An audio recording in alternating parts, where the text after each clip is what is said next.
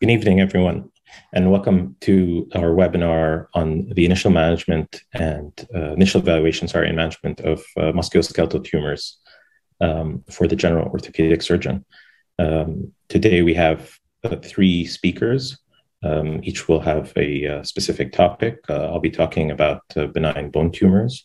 Dr. Hannah Kwaldi-Smythe will be talking about soft tissue tumors, and Dr. Timothy Rapp will be talking about the management of metastatic disease. And so without further ado, I'll start. So my name is Dr. Masroor.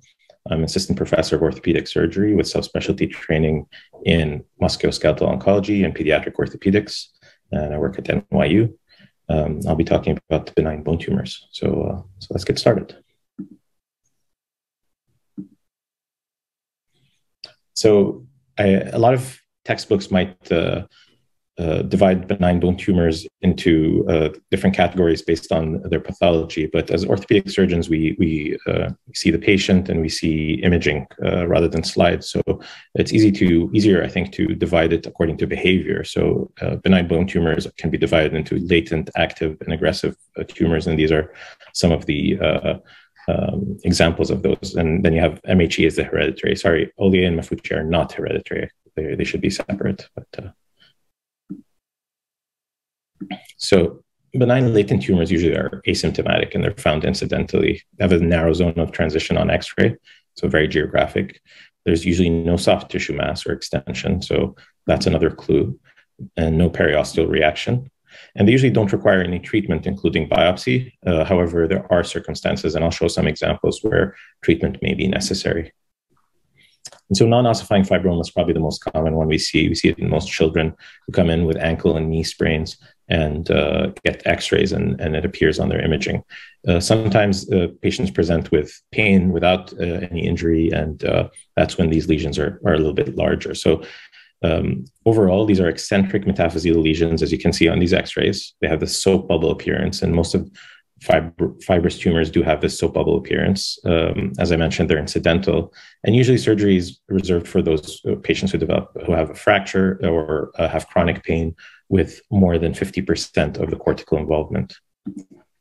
And so there's an example of a patient who ended up getting surgery, 17-year-old linebacker, had a lot of pain, wasn't able to continue participating, had this imaging with the MRI showing some stress reaction. So the patient underwent surgery with curettage and grafting with bone substitute, and subsequently did very well, healed his lesion, and is back to playing football.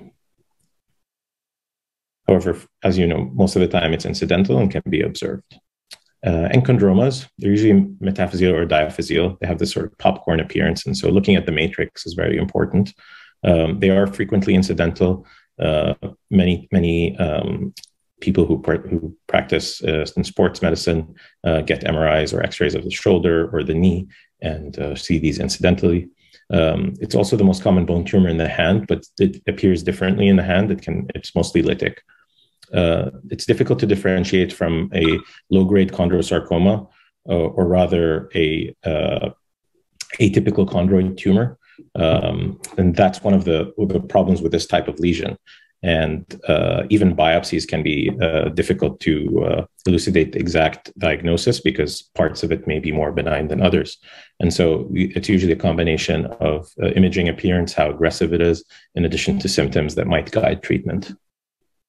And there's an example of a patient with painful enchondroma in her fingers. These are her X-rays and MRI.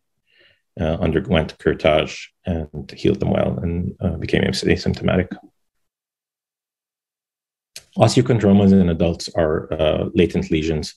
They don't change very much, but sometimes they can cause symptoms and can be painful. And in that case, you may want to remove it after evaluating it with an X-ray and possibly an MRI, particularly, for example, in this case, to elucidate the proximity to the vessels and the relationship with the vessels.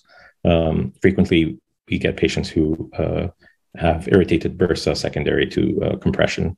And so when patients have these lesions, if you decide to follow them and treat them non-operatively, it's important to let them know that if there's any growth during adulthood, then they should come back, because that might signify transformation. And MRI appearance with more than 2 centimeter thick cartilage cap is also another indicator that it had transformed into malignancy. So the benign active tumors tend to be symptomatic. They're still geographic. There's usually some well-ordered periosteal reaction when they're symptomatic. There's no soft tissue mass again, and they may or may not have a matrix. And so examples could be osteoid osteoma, unicameral bone cyst, fibrous dysplasia, and EG. EG can actually behave in any manner. It can also behave aggressively, and usually treat based on symptoms. So UBCs are very common. They tend to be central, expand through the width of the bone, usually not wider than the physis adjacent to it in young children. And that's the difference, how to differentiate it sometimes on imaging from a ABC. Fractures in the proximal humerus should be left alone unless they're continue to be symptomatic and recurrent, or if there's an impending fracture after it heals. And these have a high recurrence rate in younger patients, so usually under the age of 10, and those adjacent to the physis. And the reason is most likely because when they're treated with curettage, most surgeons are hesitant to be more aggressive against the physis. There's an example of a teenager who had persistent pain after getting a hip arthroscopy for a labral tear, was found to have this persistent bone cyst. With a minimally invasive approach, the cyst was opened and grafted, and the patient became asymptomatic. Osteoid osteomas are very important and can be easily missed. And so they're technically non-neoplastic, although this is a tumor, but there are no abnormal cells, really. They typically have night pain, most frequently around the proximal femur. It could be in the spine, and when they're in the spine, they can develop a secondary scoliosis, which is usually broad. They improve on NSAIDs, and treatment it varies. Could involve injection of corticosteroids, injection of ablation or curettage. Surgery can be difficult to treat in some areas, and that's when ablation can be helpful. So as an example of a 15-year-old female patient who had persistent hip pain, again, after a hip arthroscopy for a labral tear. Repeat MRI after the arthroscopy showed that this lesion, which in retrospect was present previously, and a CT scan confirmed the diagnosis. And so the treatment is, again, percutaneous ablation. And so this paper came out in March 2019 in JBJS that showed that there was an alternative diagnosis in 46% of patients with osteoid osteoma about the hip, and most commonly it was FAI. So almost all of these patients had the history suggestive of osteoid osteoma. Fibrous dysplasia, usually metaphyseal, can extend into diaphysis. It can involve the whole bone, sometimes, especially around the humerus. It has this ground glass appearance. It can be associated with McCune-Albright syndrome, so it should be appropriate history should be taken. Surgeries are performed for fractures. It's important to understand that Cancella's bone graft tends to be resorbed, so shouldn't be used. And cortical struts could possibly be used in their place because they take longer to resorb. When surgery is planned to correct deformity, an intramedullary device is usually recommended. Eosinophilic granuloma can be very tricky to diagnose and sometimes difficult to treat. It's a great mimicker. It has these associated conditions, particularly Hans-Schüller-Christian with diabetes insipidus. They tend to resolve on their own after a biopsy or curettage, and they tend to do well in younger patients. One of the potential options is also injecting corticosteroids within the lesion. So there's a 12-year-old kickboxer who had right knee pain. Knee x-ray was fine. As with all children, you should look higher up when they have knee pain. And that's where the lesion was noted. And MRI appearance was fairly typical for a eosinophilic granuloma, although this is also a location where Ewing sarcoma might be seen. There's another patient with a similar lesion. The image on the left is pre-op. The image in the middle is immediately post-op, and then several months later after everything healed. Osteochondromas in children are more active. And in younger patients, you probably should consider a skeletal survey to rule out MHE. We tend to try to avoid surgery until skeletal maturity, but sometimes symptoms dictate and guide us. And so this is an example of a much younger patient who turned out to have MHE. The benign aggressive lesions are almost always symptomatic. They have a neocortex that forms, they're lytic, they occasionally have a soft tissue mass. And these are the only 5 benign aggressive lesions. So when you see that on X-ray, these are the 5 that you need to think about. And then the appearance and history can help tell you which one it is. For example, aneurysmal bone cysts, you see the fluid levels on MRI. If there are limited fluid levels and there's a component that doesn't appear to be fluid levels, telangiectatic osteosarcoma needs to be ruled out. About 30% of ABCs arise from other tumors, and like all benign aggressive tumors, they need to be treated with extended intralesional curettage, and that means using any adjuvant that you have at your disposal. This includes high-speed burr, argon beam, liquid nitrogen, phenol alcohol, though that's not used very frequently anymore. And this is an example of a patient with proximal femur ABC, treated with curettage grafting and flexible nailing.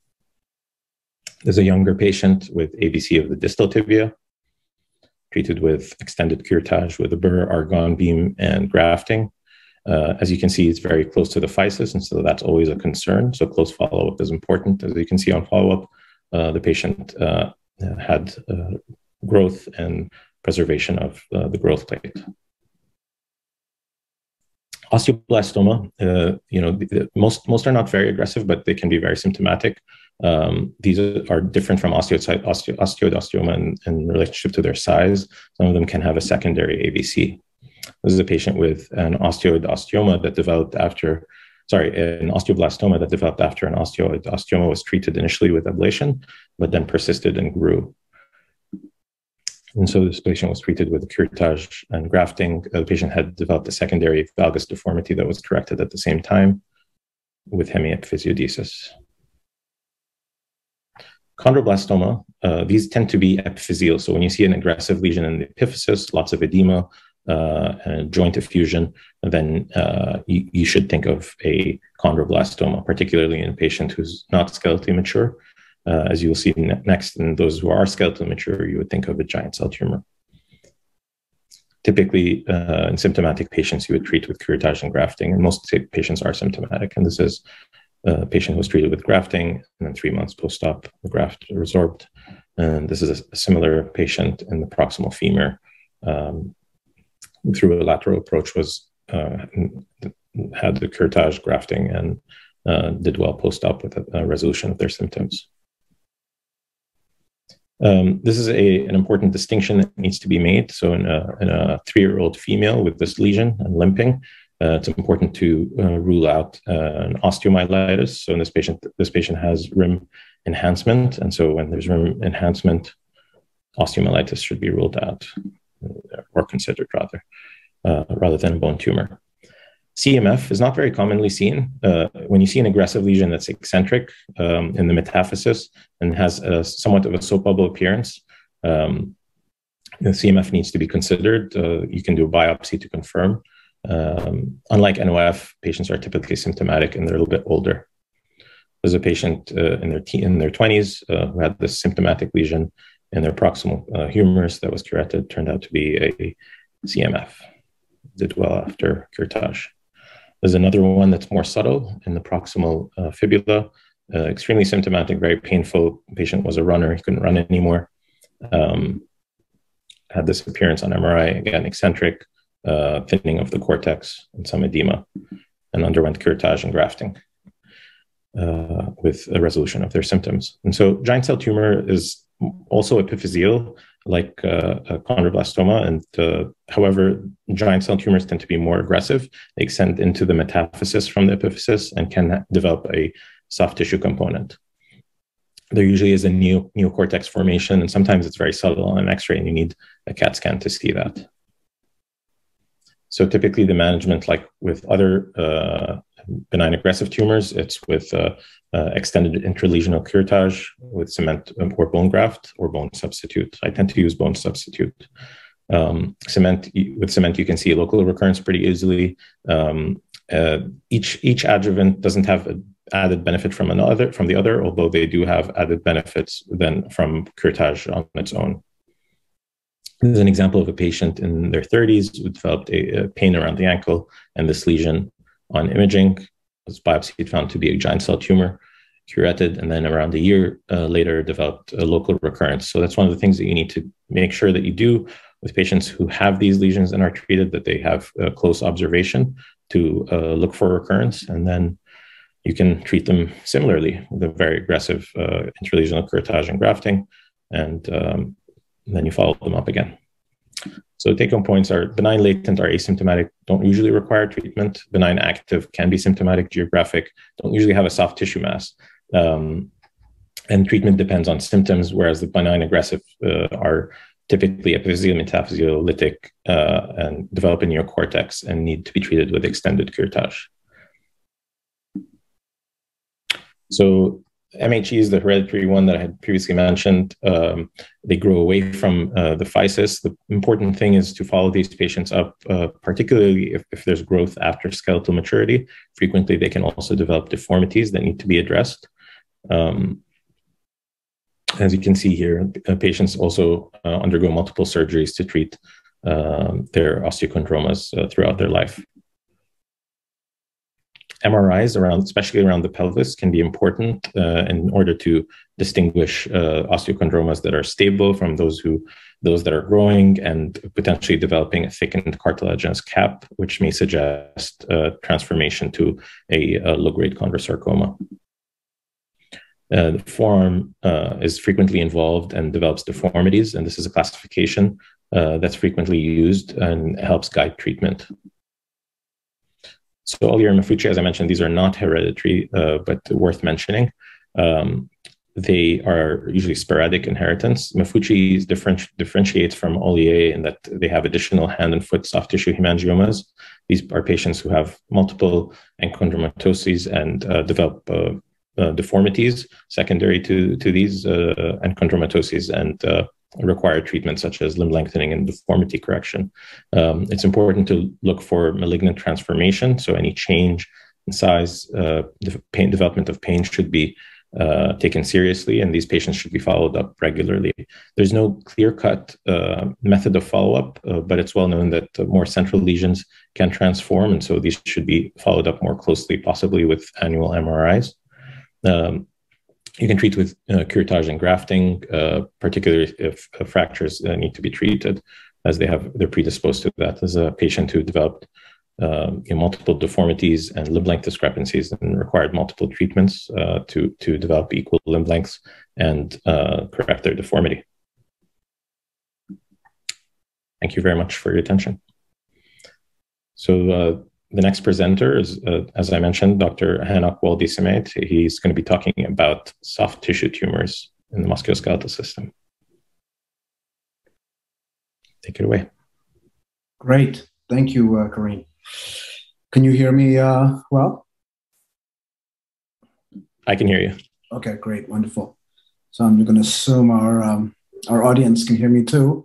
Thank you for joining us and for your continued interest in this series of talks. My subject is soft tissue tumors, and particularly the workup, because as you will see, it could be quite an extensive list of lesions. And so what we will cover is, what I and my colleagues generally do, and in general, what we would recommend so that you can stay out of trouble.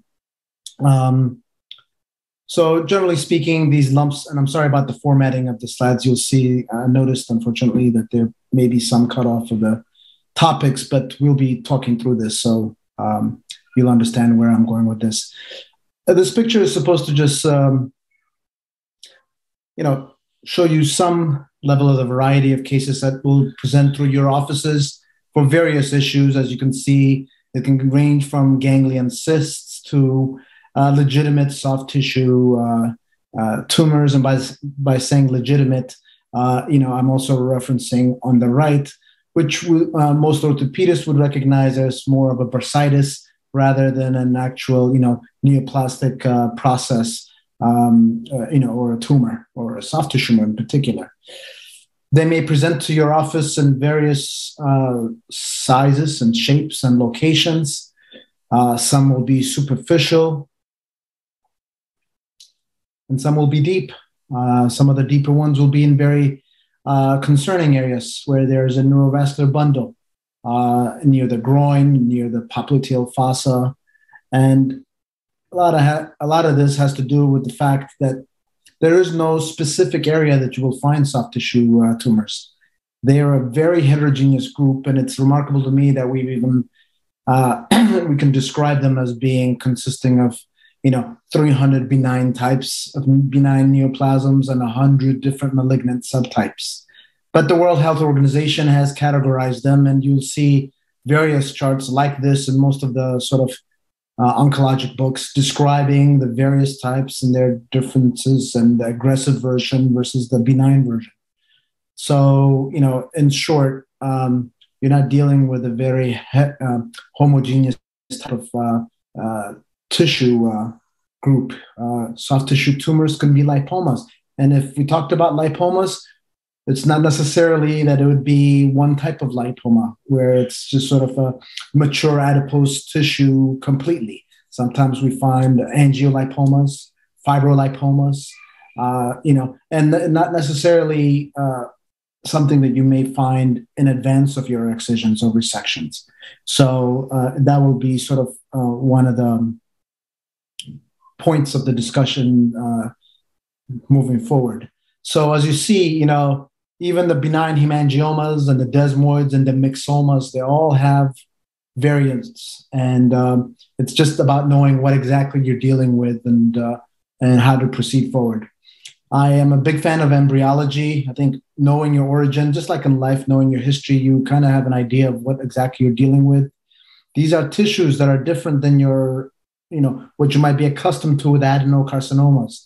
These are derived from the mesenchymal or the mesoderm, which is, where during just shortly after fertilization and the egg, the implantation and gastrulation, what you'll find is that the egg, the fertilized egg, breaks into 3 germ cells, which then just sort of spawn off all the tissues that we're familiar with. And it's that mesoderm that then goes on to give us all the sort of soft tissue and connective tissue that we're very familiar with.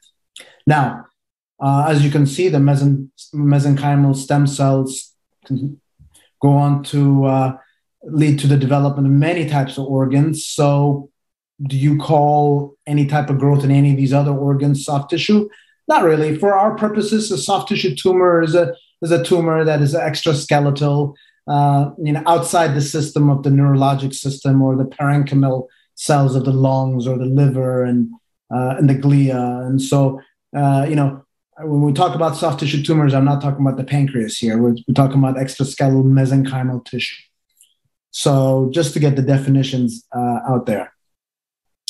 Well, what determines benign versus malignant? Well, benign tumors are usually represented by cells in a process that show you limited capacity for growth. They grow, but they either have a good capsule or they show you cells that are less bizarre than the more malignant counterparts. Okay, the very features that describe and diagnose a malignant tumor is that they are hard to control. They grow beyond boundaries. They have aggressive, cells that are pleomorphic, abnormal looking, and these cells tend to be dividing rapidly. You might see mitosis in the field of view. And then it's not just growth, but they can metastasize and, eventually have an effect on life. So, you've got these benign soft tissue lesions, these malignant versions, and then you've got everything else in between. There are many types of pseudotumors, and pseudotumors has to be used carefully nowadays in orthopedics, pseudotumor can possibly mean reactive tissue around joints, joint replacement implants particularly. But in particular, I am talking about these sort of lumps and bumps that you come across from your patients who might not really be a neoplastic process, such as a myositis ossificans, as you may be familiar with, due to trauma and bleeding into the nearby musculature. Infections, there are patients who are prone to spontaneous infections or may have systemic diseases that make them prone to infections and reactions like granulomas or foreign body reactions. Patients who might have had an injury, an injury to the skin that has indwelling foreign body and a reaction around that. So it's not always a neoplastic process. These pseudotumors, represent the class of lesions you may find. Epidemiology is always an interesting thing. It's hard to characterize and define what could be such a wide variety or class. When we look at our data in terms of incidence, we have some idea with relative frequency of what presents into office.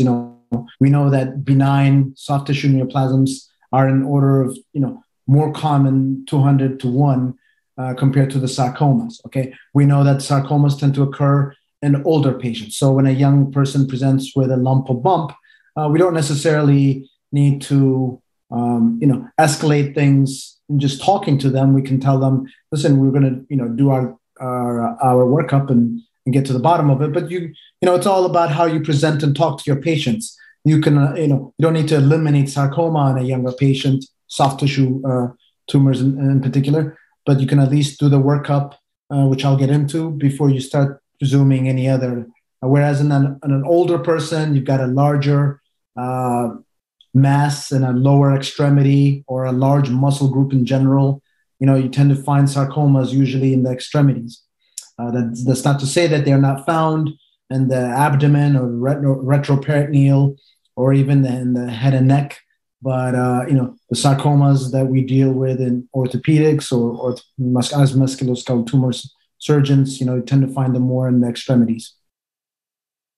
But, every one of these tumors, the various types, expresses different kind of behavior and might sometimes be predicated on being associated with particular tissue. For instance, angiosarcomas tend to be near, wherever there's a blood vessel and that originates from there. So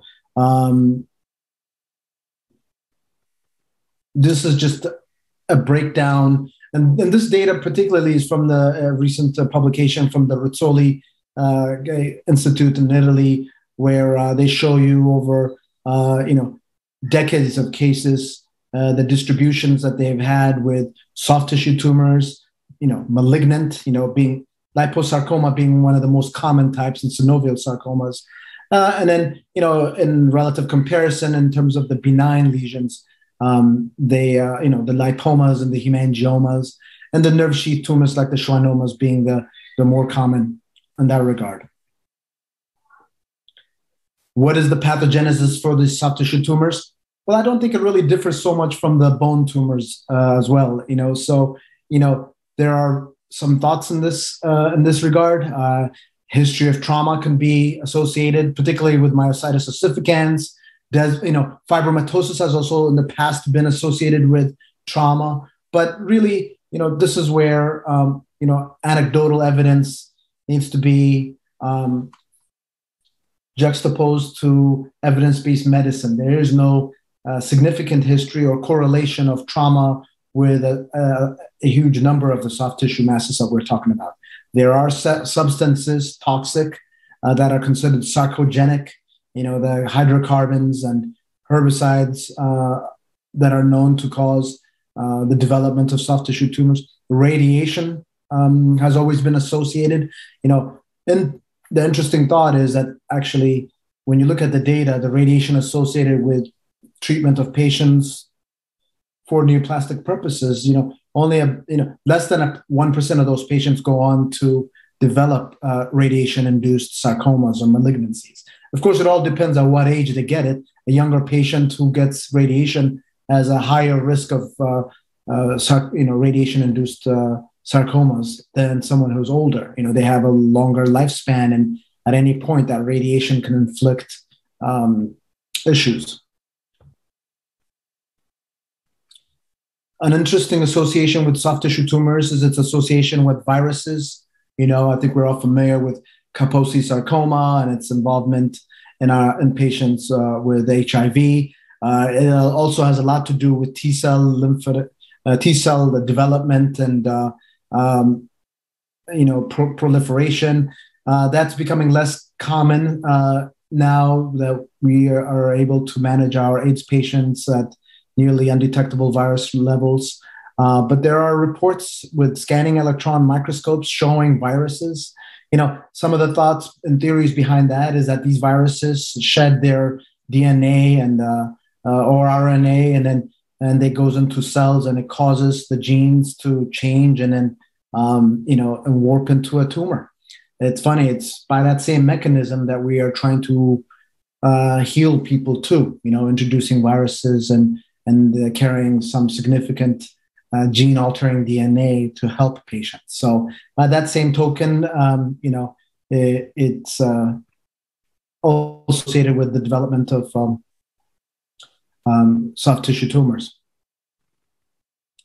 Are there genetic causes? Yes, obviously there are genetic causes. There are oncogenes and tumor suppressor genes that can be either defective or they go into overdrive or they underproduce, and in so many ways the mutations can amplify the gene and cause soft tissue sarcoma. So genetic considerations also have to be taken. So what I've given you thus far is just how these things occur in the first place, how widely variable their presentation may be. So what are you going to do when they present in the office? So the first thing, and I hate to make it so elementary, but really the history makes a big difference.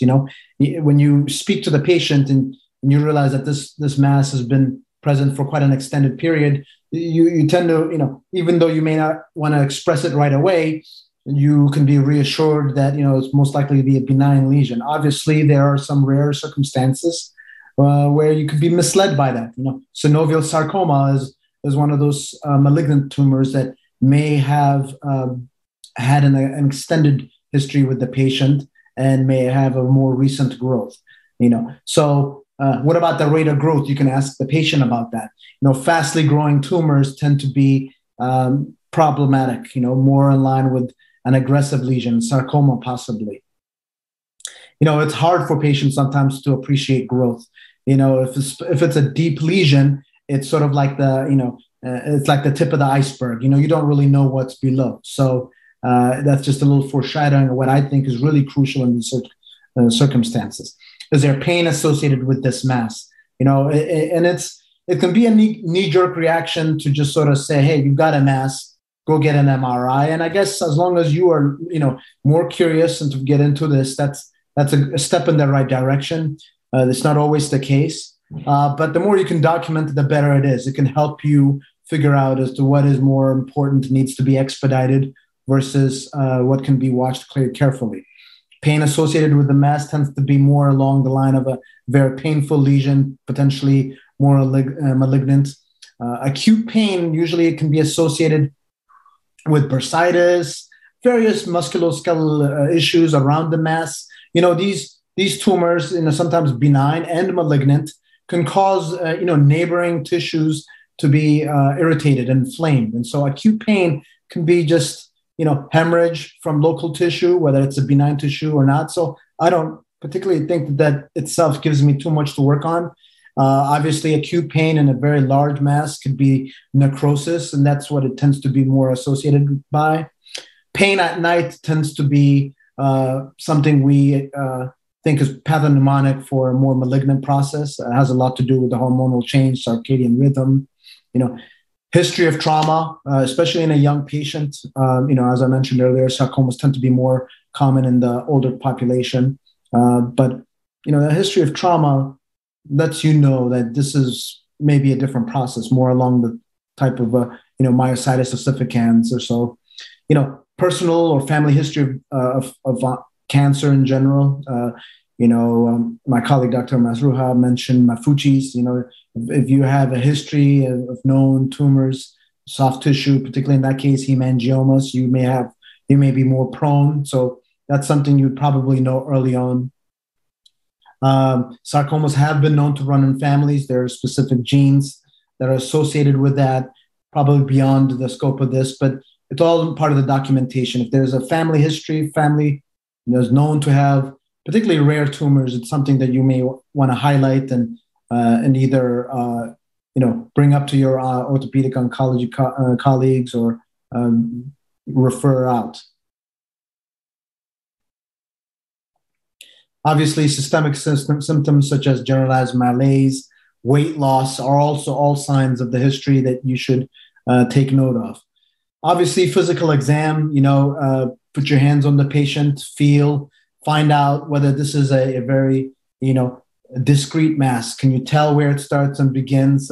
Is it firm? Is it mobile? Is it dense? Is it soft? Is it compressible?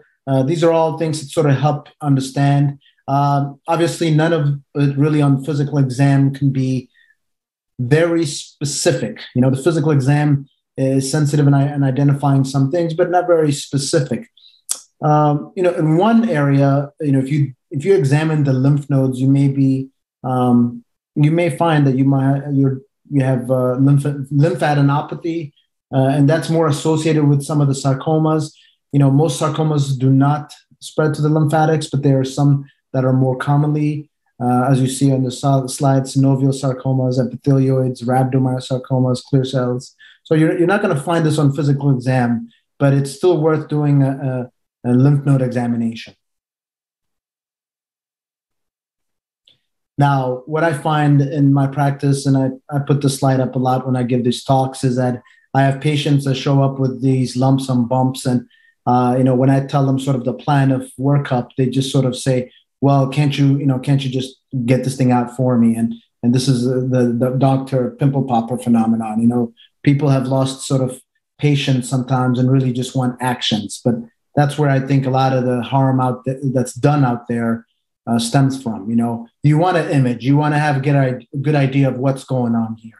And I'll even urge all the orthopedists. It's not necessarily that you need an MRI right away. You may want to get an X-ray. An X-ray can give you a lot of things to work with. And nowadays, with insurance anyway, you probably need to X-ray to get the authorization. So it's not necessary that you are doing something completely useless. There's no doubt that most soft tissues are isodense to muscle and don't really stick out. But X-rays may find calcification. You have findings. So on the left, upper left image here, you have. Let me see if I can get the pointer again. Yeah. That's okay. I don't know if you can. Can you see my mouse, Kareem? Okay, wonderful. So this is calcification in the posterior knee area in the soft tissue. We call these phleboliths, and they tend to occur around vascular malformations like hemangiomas. So if I felt a big mass in the back of the knee and I was worried, and I hear a history like, hey, fluctuates in size. Sometimes when I'm active, it really gets engorged, like most vascular tumors do. I'm already doing a differential where I say, okay, well, let me just get a quick X-ray and see what's going on. I'll need to rule out that this is not a bony mass anyway, right? And I need to make sure that there's no bony erosions or any kind of injury to the bone anyway. So it's worth it to get the X-ray. You'll find maybe, in a younger person, you have a very specific, well-circumscribed, rounded, calcification, as you see on the upper right. That's a classic sign of myositis ossificans.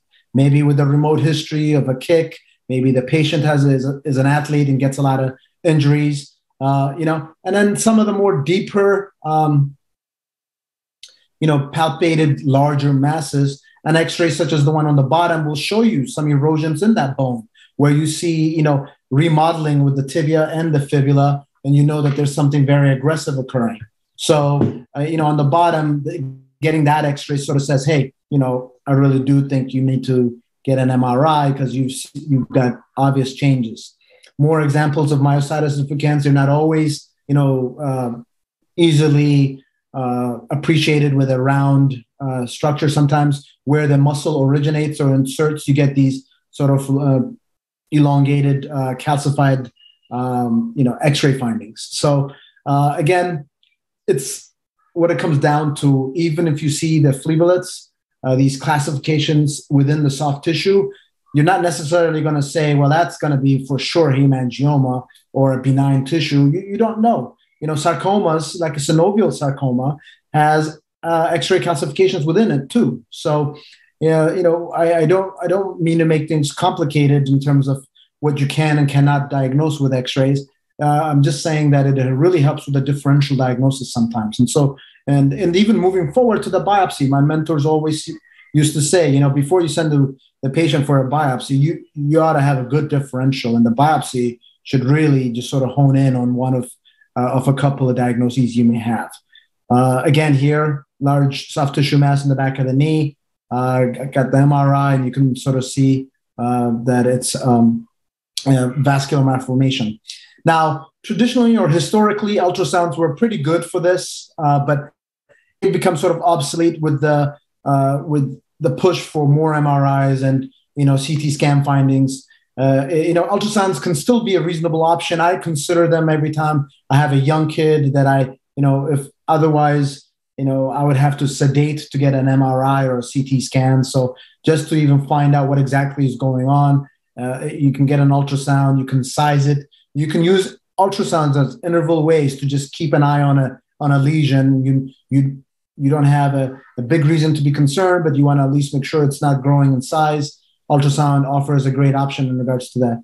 CT scans, these studies have been around way longer than MRIs, but most of us orthopedists have become very familiar with using an MRI. And that's because we're looking at joints, tendons, in so many ways. For soft tissue definition, it's ideal. It may not be ideal for soft tissue assessment.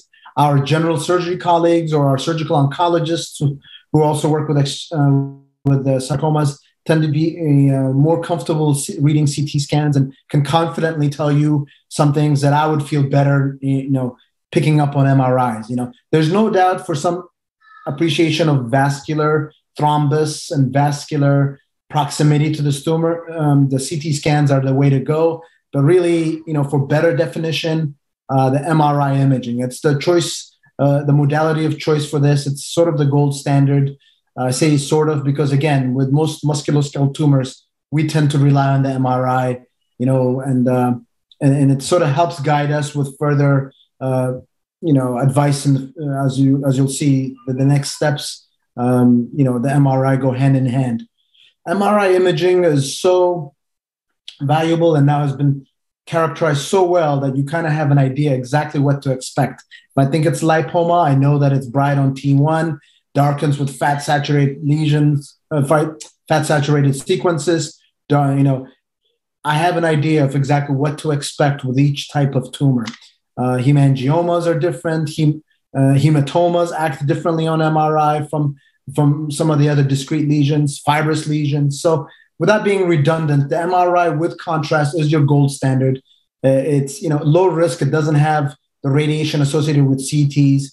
High yield, helps you understand. The contrast itself is very important for potential surgical planning. You have an idea of the vascularity. You can embolize. You can make surgical plans. It's the way to go.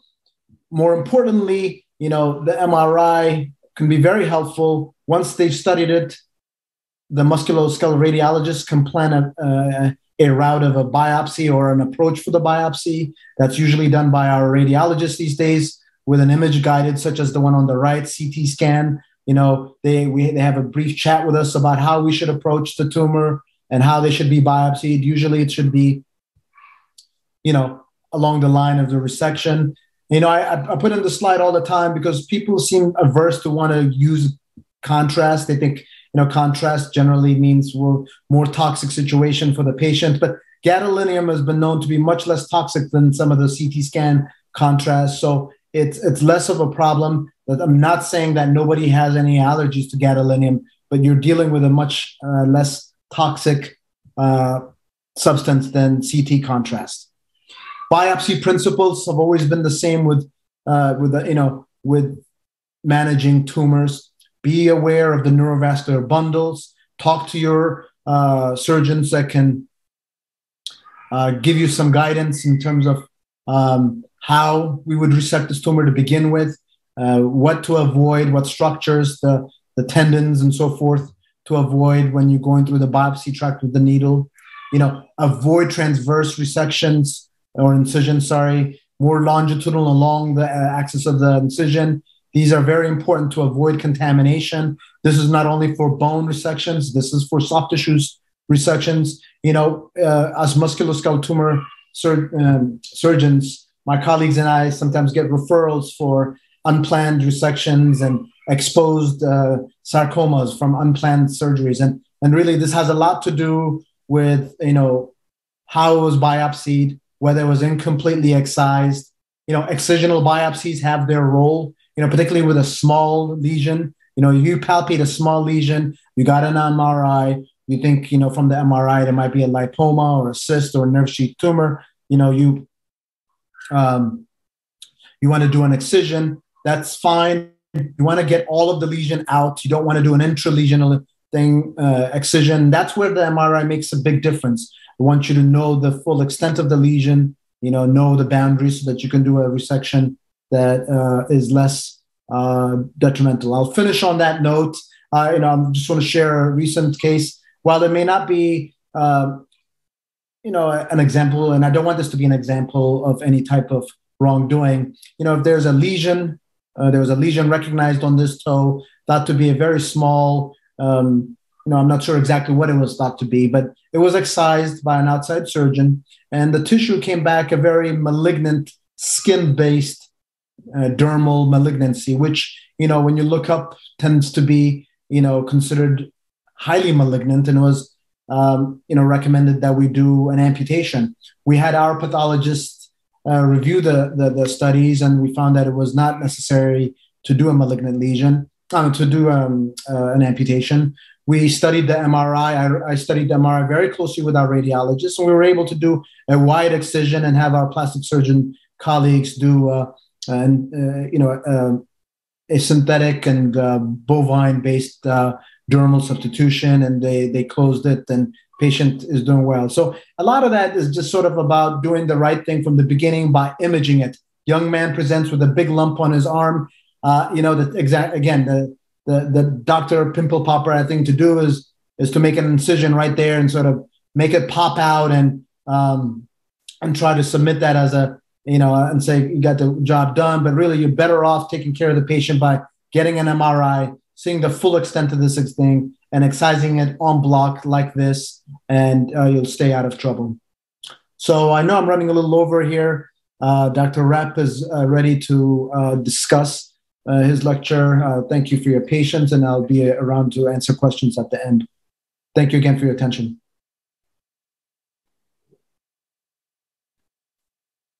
Great, thank you.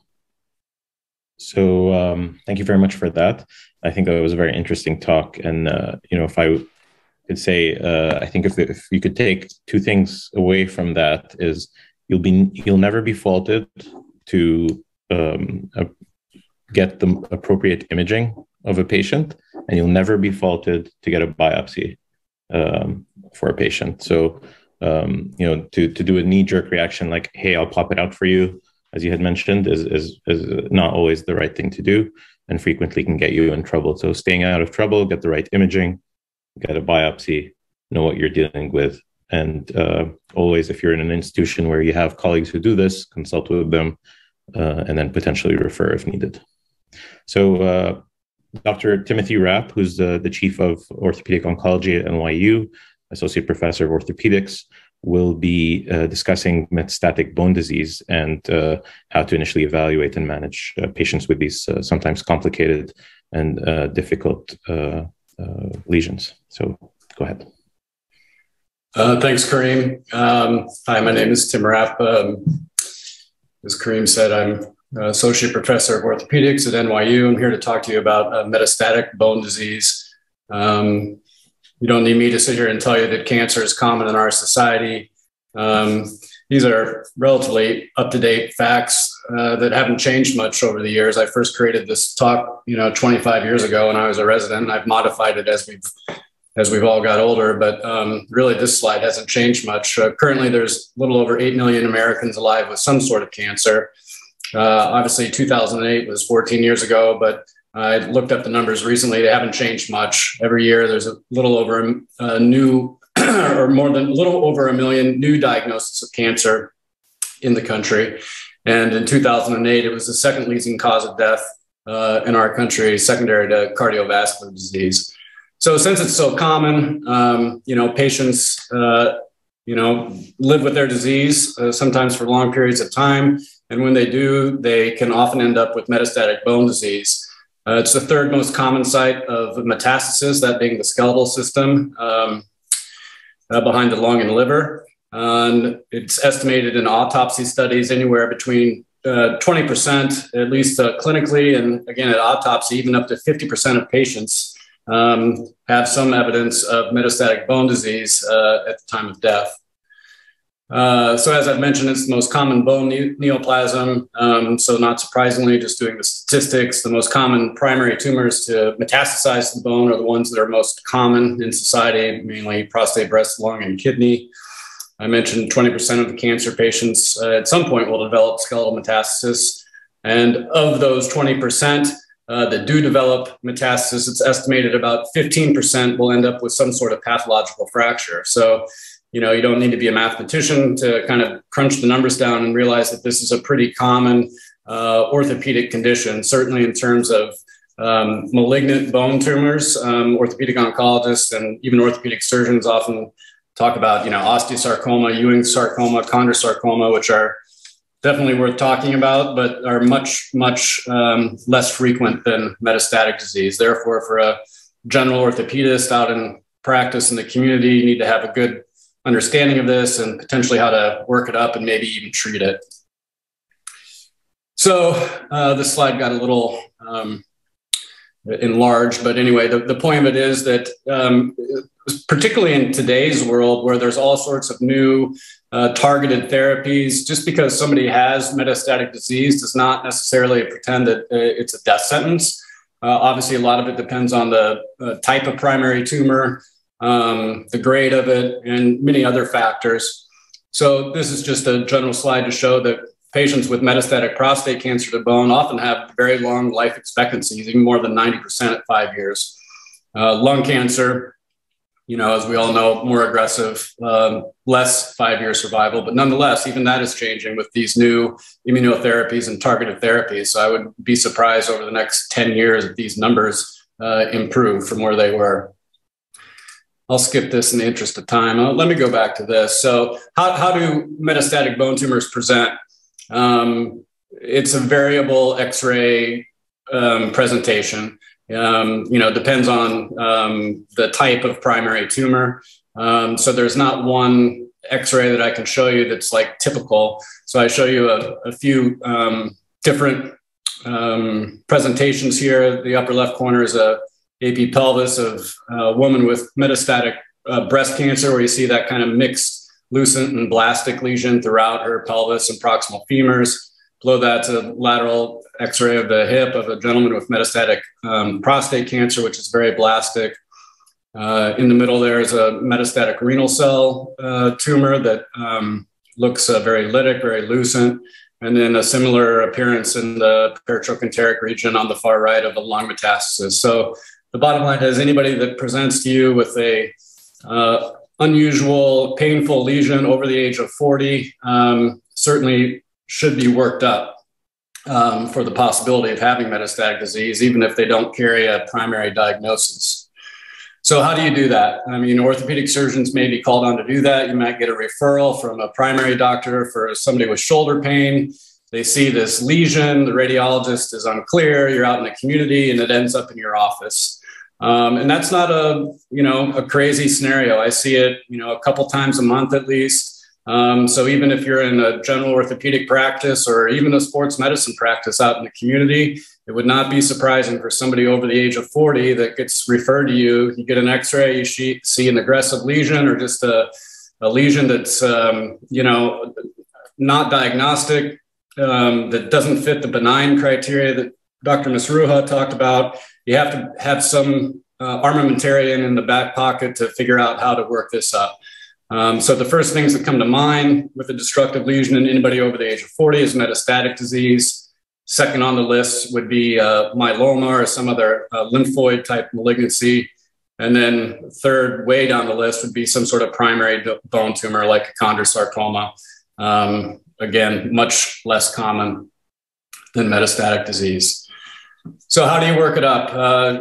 Back to med school 101. I mean, sometimes these patients come in and they do have a remote history of some sort of cancer that was kind of forgotten about, or it was years and years ago, it was 20 years ago, somebody had breast cancer that had been followed for 5 years and they think they're out of the woods and they present with a new problem. That always is important to take a good history.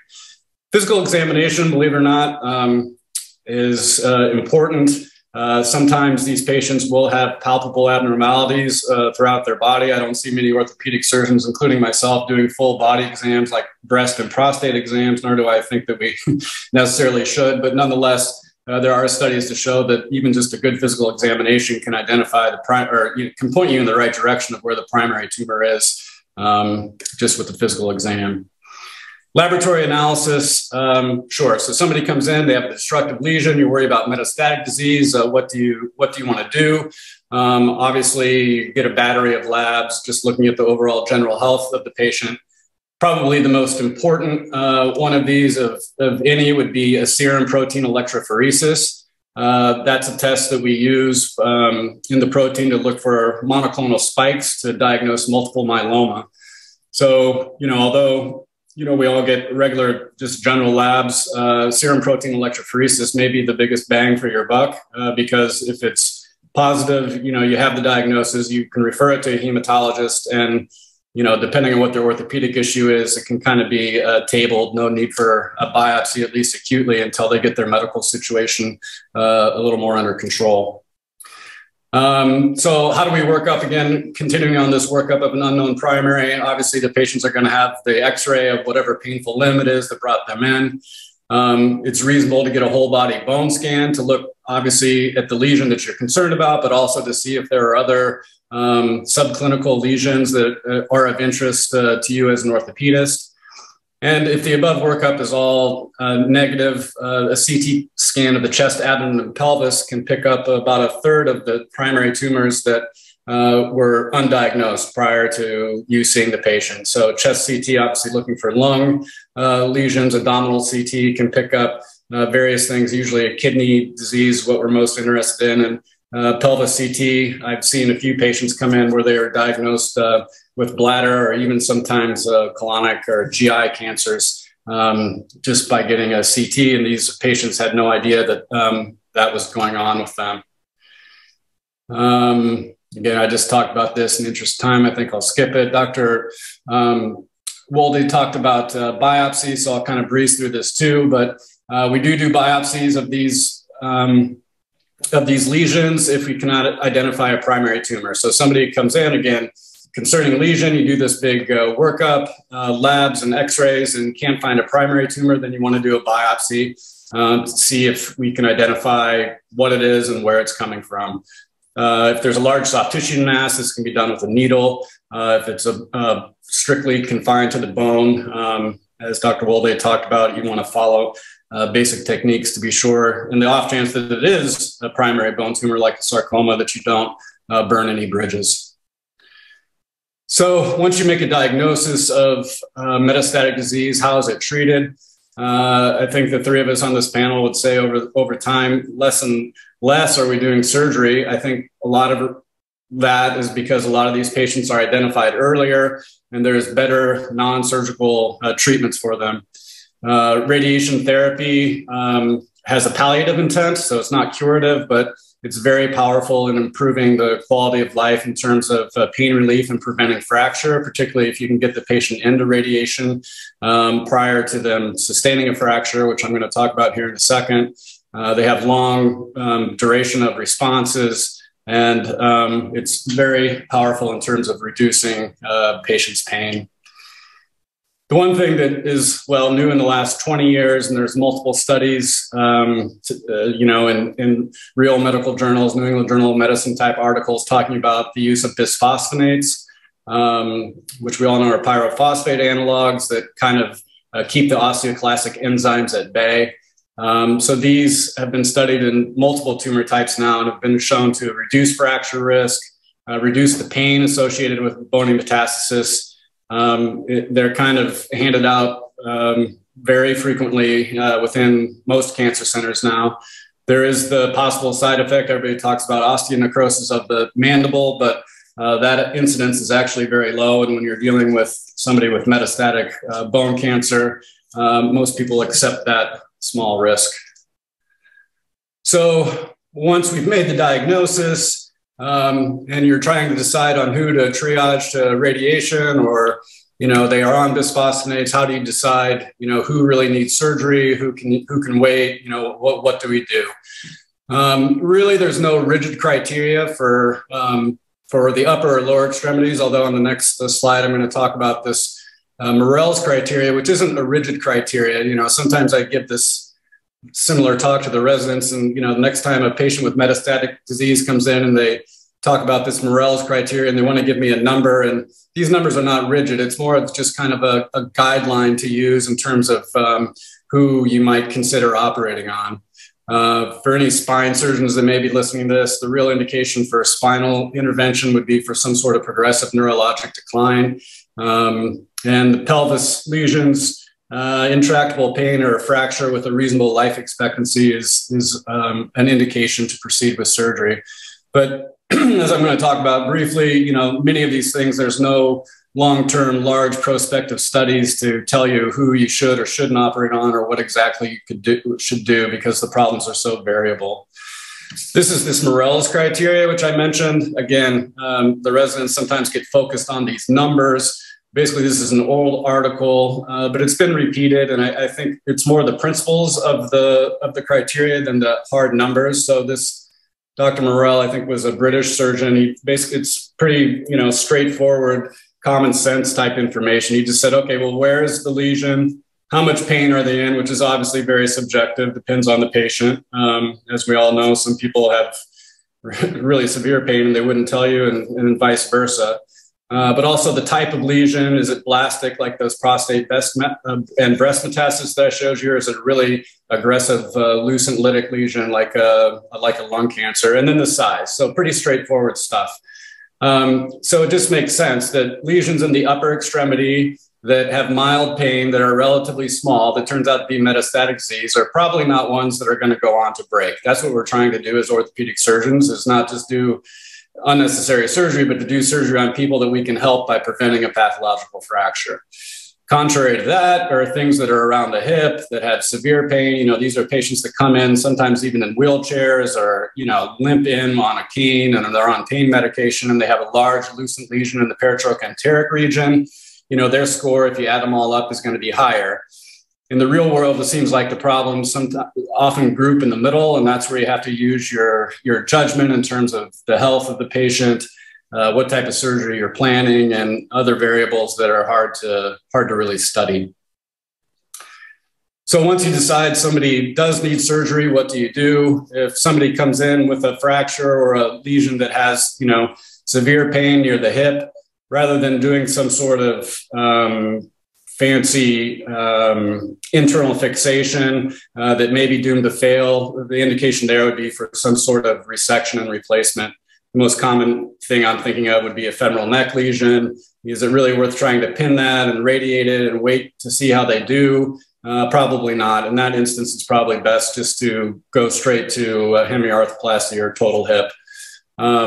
Versus lesions that are more in the diaphysis, whether it's the femur or humerus, and even paratrochanteric lesions, below the lesser trochanter.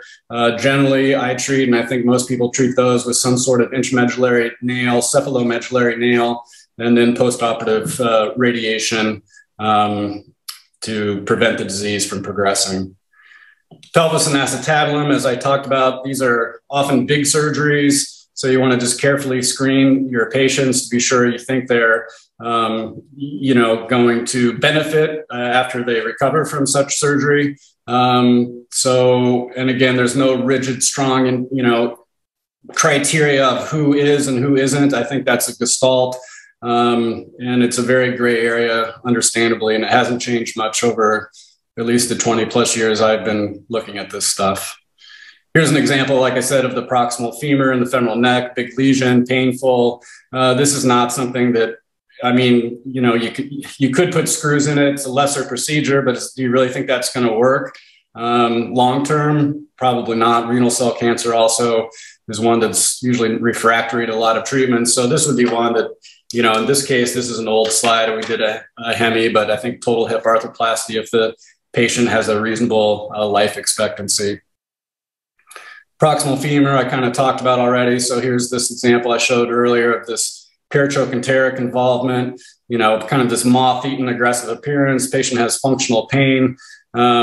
This was an old recon nail that I did even as a fellow. That's how old this talk is. But, the point is fix the lesion and also fix the femoral neck and head, even though there's not a lot of disease there, and use a long nail that goes all the way down towards the knee to protect the femoral shaft from any potential future disease.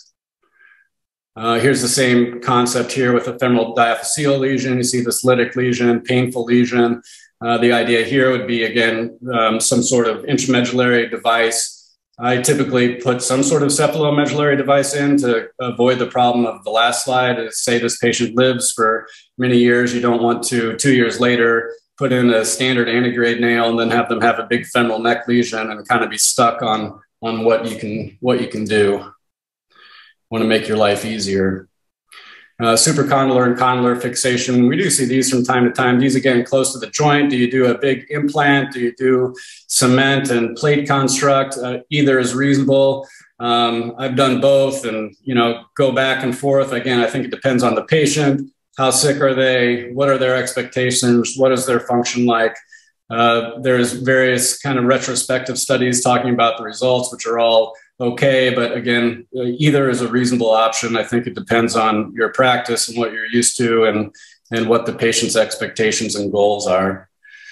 Same idea with the humerus. Here's multiple examples of various lesions in the humerus, proximal humerus and distal humerus. This patient over here on the far right, has very minimal disease. That might be somebody you consider radiation for. A diaphyseal lesion, like in the upper left, that might be one I'd consider a nail and some sort of cement construct to fill up the defect, which we do from time to time. And then these proximal humeral lesions, the one with a fracture would be difficult it's not going to heal with a plate and screw construct. So you might consider some sort of resection and replacement, even though it'd be good for pain, but the function will not be great.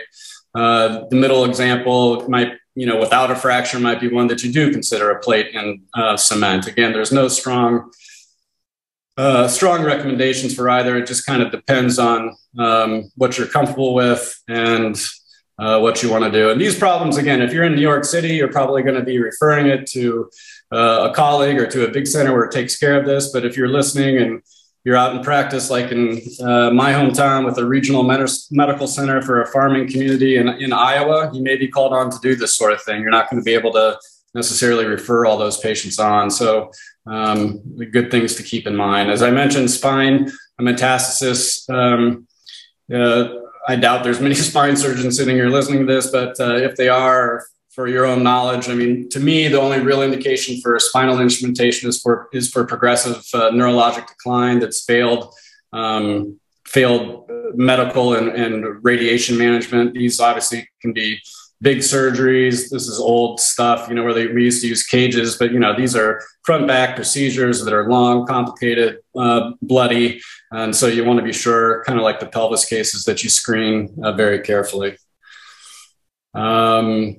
So I think that's it. Maybe we'll see if there's questions from the audience for any of us. Hi. Yes, that was awesome. Thank you. There are a few questions from the audience, so I think I can get us started with some of them. So I'll start from in chronological order. So the first question is, do osteochondromas ever occur from secondary to a trauma? Or are they just something that's developmental? What are your thoughts? Generally, no. Osteochondromas, I mean, they can be familial. There are traits, but generally they're idiopathic, singular findings, not thought to be due to trauma. The thing we think about with trauma is myositis. So that's not an uncommon situation. Somebody has the classic like test question and teaching thing is it's a young athlete, gets kicked in the quad, has a big hematoma, and then 3 months later presents with this solid mass. And it's just basically the hematoma has become calcified and become, we call it myositis ossificans. So generally, no, we don't think of osteochondromas as being related to trauma, but there definitely are conditions that can present as musculoskeletal tumors that are trauma related. Absolutely, yeah. And I think that's a question that I frequently get from patients and their parents as well. Is it, because everyone wants to know what caused this. So they want to know if they could have prevented it. And sort of on the same theme, so can an asymptomatic osteochondroma become symptomatic secondary to trauma? I can definitely say that. Most recently, yesterday, saw a patient with a painful osteochondroma that was fractured after trauma, and that can be very painful. You can also have irritation of overlying bursa or tendons or muscle. Another patient that was seen a couple of weeks ago ended up having the osteochondroma taken out. Had a lot of pain as it was pushing up against the adjacent muscle as she was running, and had severe pain at one point, even though the osteochondroma had been stable and present for a couple of years and hadn't been causing any pain. So yes, trauma can cause them to become painful, and you may prompt you to treat. I've even seen a couple of them fracture. I mean, people that have known that they've had them, but they've never really bothered them. And, some sort of trauma, usually it's a sports thing, and they'll break and they're painful. And the couple I've seen of that, I just excised and not waited for them to heal or see what happens. Yeah, I agree. That this one I saw yesterday is already booked for that. And, sometimes you can have an osteochondroma for years and years. Tim, you remember that patient I presented last week? She has MHE and had this large osteochondroma for years, hasn't changed in size and doesn't look like it's concerning or doesn't have any concerning features. But over time, she's developed this really large bursitis in that area. It's become very symptomatic, and so eventually these can cause symptoms and prompt you to take them out. Do any of you do surveillance for your patients for MHE, or do you just sort of symptomatically know if you have any symptoms, come back, or do you make them do tests? I think for the more central lesions that may not be palpable, I would get sort of more regular surveillance. The question is, how frequently are you going to do that surveillance? Is it annual, every other year? It's tricky. It's difficult to tell. Yeah, I mean, is it worth it to image the pelvic ones? Tim, do you do that at all? The pelvic ones I do, just because you can't feel them, and often those are incidental. And if they're symptomatic, I just have a conversation with the patients and recommend it. How many of them actually, usually they're young people, and how many of them actually really do, I don't know, but I think that's wise to recommend that, at least certainly for the ones you can't feel or see. Yeah. The next question, Hanok, maybe you can get it. What's the implication of a fixed soft tissue mass versus something that's freely movable?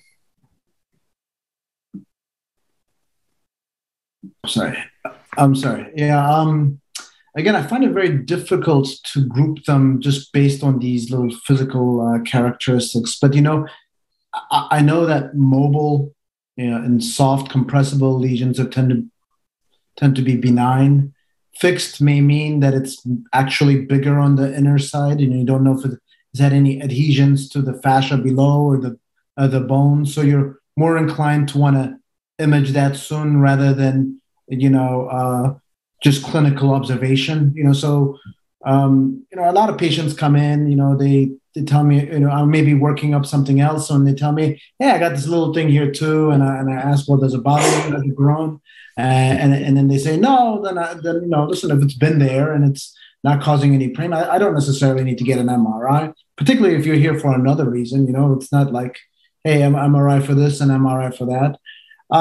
So maybe a fixed lesion that is immobile, maybe, depending on the pain, if it's symptomatic, if it hurts, I would be very inclined to at least getting an MRI. I mean, listen, we as doctors, we're supposed to be a little system aware. We don't want to waste resources, unnecessary MRIs and so forth. But sometimes getting an answer for that quickly is very reassuring. And I don't know necessarily that I think a fixed mass is anything terrible. Again, you get all the. It's I guess one indication out of many that you might observe that may prompt you to be more concerned rather than less. I think, but standing alone probably not sufficient, but definitely would check off a box to make you more alert. I think, and so its value is limited, but it's something that we do note. I guess soft tissue sarcomas tend to be firm and fixed. The issue about symptoms, though, with soft tissue masses, it's tricky because the vast majority of soft tissue masses are asymptomatic, even in the most aggressive kinds, and unlike bone sarcomas, which are painful. So that's another thing. So we have another question regarding when patients are referred to a musculoskeletal oncologist with a suspected tumor. Does the MRI always have to be with and without contrast, or not? I mean, I think if it's a mass, I really think you ought to do that with and without contrast. I mean, I think it's one less thing. So if you're worried about, a mass, a growth, something in that regard, in that realm, I think you should. And really, you have no reason to be worried too much, because I know we're all sort of inclined to hesitate. Oh, it's an IV. My patient may not want an IV access. They don't want to be injected with contrast.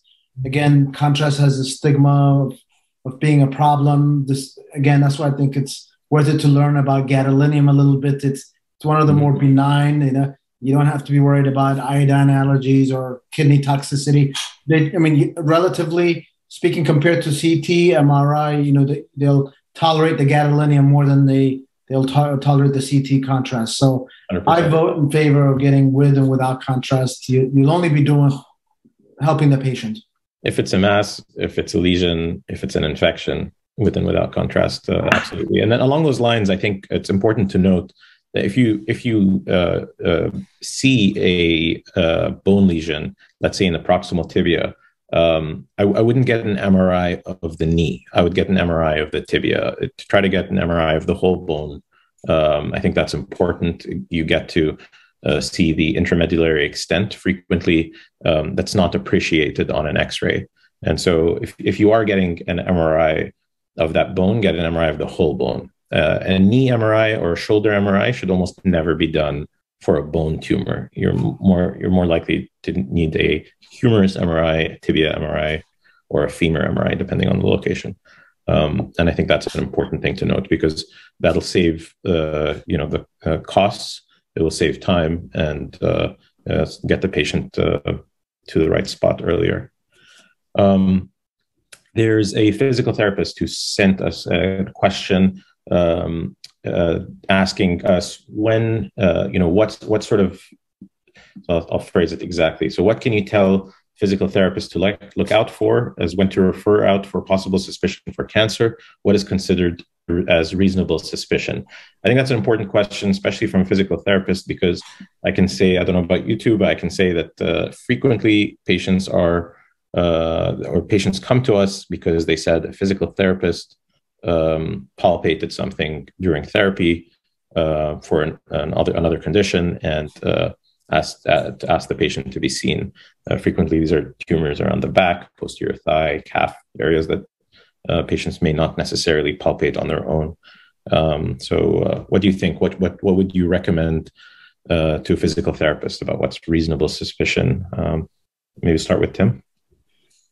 Yeah, I agree. I mean, if it's a mass that you're palpating, depending on where the patient came from, I would say recommend to them that somebody evaluate that. And, I would, if it's a referral from your local primary doctor, you might even want to pick up the phone and give them a call, because you just don't want to overlook anything. That said, for every sarcoma that's out there, there's probably 200 ganglions and Baker's cysts. So I wouldn't, throw the patient into extremis by scaring them, but I would, just advise them, as a professional, that you're not sure what it is, probably nothing, but it's worth, somebody looking at, and probably imaging. But that's, I'm speaking as an orthopedic oncologist. The other thing is pain.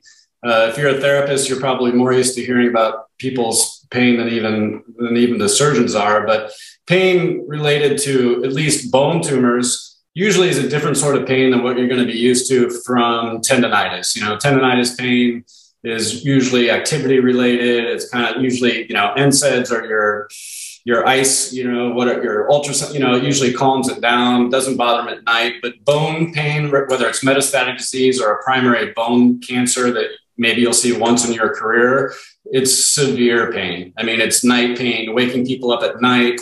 It's not just kind of walking in off, going to have my shoulder looked at. Not that that's not important, but it's a different quality. It's a different level of pain.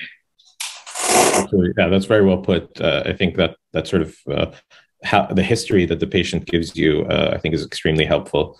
I think, as Dr. Rapp alluded to, having a low index of, low threshold to express some level of concern that it needs to be looked at, but not necessarily make the patient very, very anxious at the same time.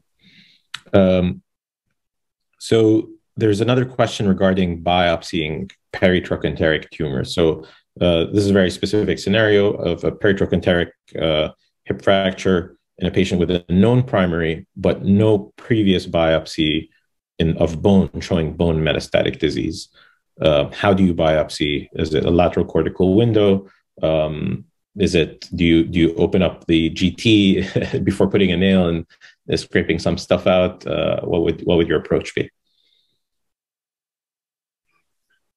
This is a classic board question, and it does come up. I've seen it a few times, believe it or not. I mean, if the patient doesn't have no metastatic disease, widespread metastatic disease, if it's just a history of breast cancer, lung cancer, even if they're getting active treatment and they weren't known to have bony metastatic disease, I would say, yes, that patient definitely needs a biopsy before proceeding with any sort of internal fixation like a nail. And in my hands, I would probably do a direct lateral approach and somehow get through the fracture and into the lesion and take a pituitary. You can do it through a very small longitudinal incision. And if you have a good pathologist, send a frozen section. If not, just tell the patient, we need to make sure we know what we're dealing with before we proceed, because you can really make a bad situation worse if you proceed and just throw a nail in somebody and it turns out to be a chondrosarcoma, and then the horse is really out of the barn at that point. Absolutely. Yeah, and that lateral cortical window is probably the best approach, because again, whenever you perform a biopsy, you want to think about, what am I contaminating? Is it through the approach that's going to be potentially used if this was a sarcoma? And is it going to be something that is going to make the approach very difficult or potentially impossible? And so, yeah, that lateral cortical window is probably your best access point. And as Dr. Rapp said, you can do it through a very minimally invasive approach, directly through the fracture into the lesion. Make sure you have lesional tissue. So I would say, even if you were sending for a permanent, biopsy, that you weren't going to proceed with, for example, nailing, if it turns out to be a carcinoma, I would still send frozen section, just so that the pathologist can tell you, is this lesional tissue or not? Because sometimes you think you're in the tumor, you think you got, but I think getting a lot of people may skip this step, saying, oh yeah, I can basically recognize what's tumor and what's hematoma or normal bone. But I think it's if you don't you always see this, I think it's worthwhile if there is a pathologist at all to get a frozen section. Just make sure that you actually sent tumor lesional tissue, and then you can decide either you're going to proceed with nailing if it's definitely a carcinoma, or if it's unclear, then you can close and wait for another day to take care of this patient. Contrary to that, and the residents sometimes get confused. If somebody has known widespread metastatic disease, throughout the body, liver, brain, whatever the primary is, in those patients, I might send a frozen, but I don't wait for a permanent pathology result in those patients who are clearly, headed towards hospice or something. I don't do that, but it's more for the patients that maybe have a remote history, no known metastatic disease, come in with a fracture, and you want to assume it's from their lung cancer. I wouldn't assume that. Absolutely. No, that's a very good point. So practically speaking, yes, it's something that, you don't want at the same time to prolong suffering for the patient who's in pain from a pathologic fracture. You want to get them fixed and moving as quickly as possible, because that's the best way that they can get to their systemic treatment as well. Most of the systemic treatment for these diseases requires them to be functional. If they're bedbound, they may not even receive it. Yeah, practically speaking, if the patient was an much older patient in 80s, late 70s, and I have strong suspicion that it's metastatic, I do take the specimen myself and ask the pathologist, look to see if there's any cartilage at all, and make sure that it's not. Obviously, dedifferentiated chondrosarcoma doesn't look like cartilage sometimes, so you can always I understand it always pays to be patient and to sort of get that specimen in early.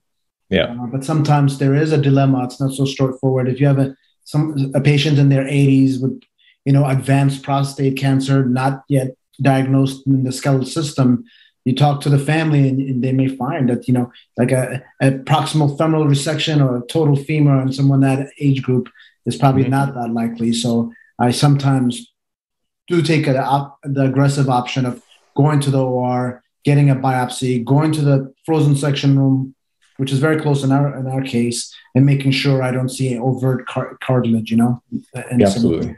Yeah. Absolutely.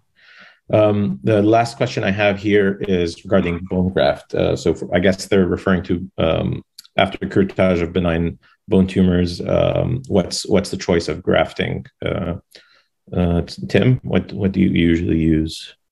It's a good question. I mean, we could have a whole seminar on that, bone graft substitutes and options. And I'm not trying to, it's a great question. Is it metastatic disease? Is it giant cell tumor? Is it a little finger enchondroma? I mean, definitely bone graft substitutes. The calcium phosphate substitutes are in wide use. They're expensive, so it depends on your hospital whether or not that's reasonable. For small little lesions, I think that's fine.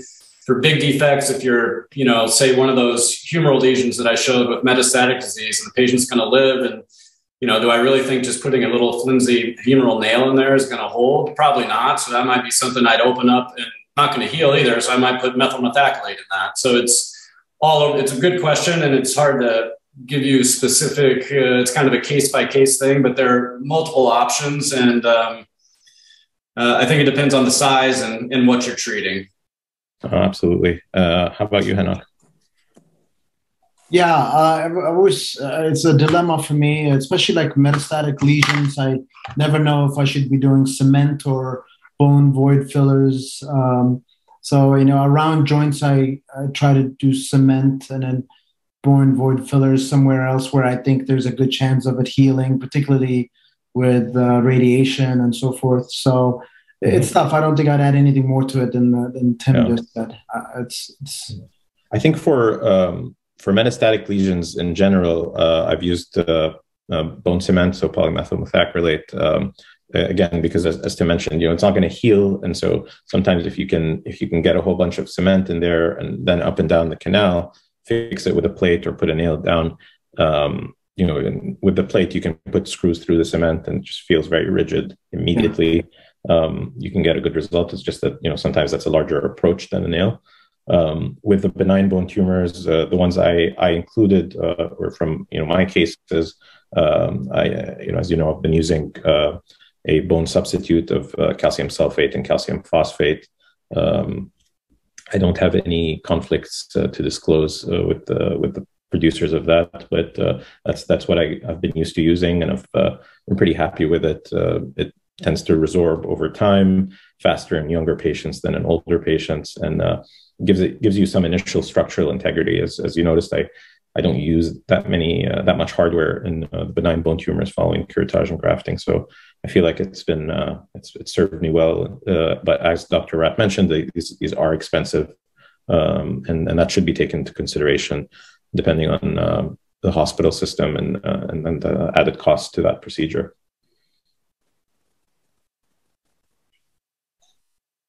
Great. So I think we have one more. And so whoever's interested in spine is asking this question. What's the optimal TLSO to stabilize METs or primary tumor of thoracic or lumbar spine? Same for metastatic spine fractures. So what are your thoughts? What sort of bracing do you provide these patients? I mean, I'll be honest, I'm not a big bracer on anything. I just think it kind of slows the patient down and doesn't really do them much. Although I will say, when I was a fellow resident, we put like anything thoracolumbar and a TLSO, and how often it got worn or whatnot, I don't know. I mean, if they're in bad pain, I send them to radiation. I didn't mention kyphoplasty, which is an option in our institution. As far as I know, I think the neurosurgeons do that, but most, institution variable, sometimes the spine surgeons will do that. So that's an option. I just my own personal practice, I just don't find them very practical, and patients hate them. But that's just me. No, I completely agree. That's been my experience as well. You have to find. I've yet to find the patient who can tolerate an LSO, for lumbar metastatic disease, and so usually following a kyphoplasty, as you mentioned, patients do pretty well, and they don't usually need to be braced for any extended period of time. So so when you say LSO, do you mean the sort of the hard plastic clamshell type, or the sort of Velcro based corset type? Because the ones that I've used, one is a little more tolerable. It is. I tend to use the Velcro one, but it is very rigid, and it does go fairly low into the sacrum, and patients hate it. Yeah, so I'm a big fan of referring them for kyphoplasty or some kind of ablation and cementoplasty type of procedure. Absolutely, and they tend to do extremely well. I think it may be overkill in some of these patients to brace them following that procedure. And there's literature to support kyphoplasty. It's one of the, I should probably incorporate that into this talk. So I think whoever asked the question, kyphoplasty is definitely beneficial for patients with painful compression fractures. Kyphoplasty, it helps them significantly. Mm-hmm. Great. So I think we may be just over our time, but I think that was a really great discussion. I think we went over many topics. Obviously, we could spend hours and hours going over these things, and hopefully that was a reasonable summary for everyone. And I thank everyone for joining, and I thank everyone who supported the tech side of things. And I hope that we can do this again next year with some updates. And thank you again.